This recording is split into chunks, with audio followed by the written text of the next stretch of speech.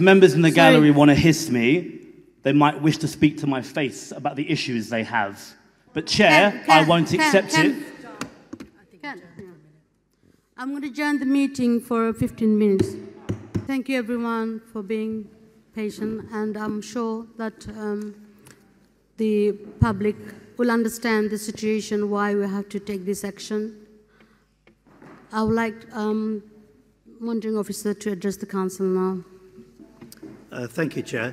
Just for the minute and the record, the reason why the individuals were asked to leave is because the Chair warned them on 2 occasions at least, and then they continued their disruption, but also they made quite clearly sort of anti-Semitism remarks, basically, and noises. So that's the reason why the public gallery has been...